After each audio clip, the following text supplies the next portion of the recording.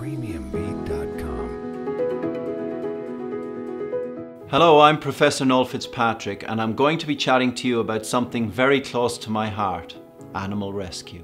Adopting an animal from a rescue centre is an unbelievable opportunity to give a second chance to an animal who's fallen on hard times.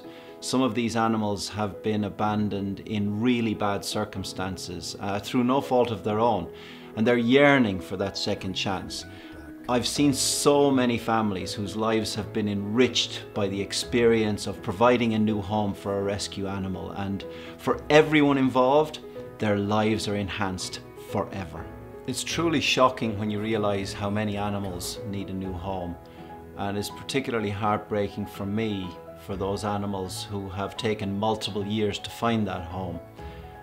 There's something incredibly special about the love between a human and an animal, and it's even more special when you can take an animal out of a negative situation and build a new life with them. I think every animal deserves a chance at love and happiness, pretty much like every human.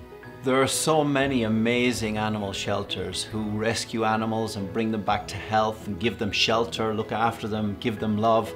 And thank goodness they do. They are the very best people that I've ever met. If you're thinking about bringing a new pet into your life, then do consider rehoming. You have no idea how that simple act can revolutionize your life and the life of that animal. But do your homework though, because having a new animal family member takes a lot of time, care, love and effort. But I'll tell you what, if you do rehome an animal, I feel very confident that it may well be one of the most rewarding things that you ever do in your life.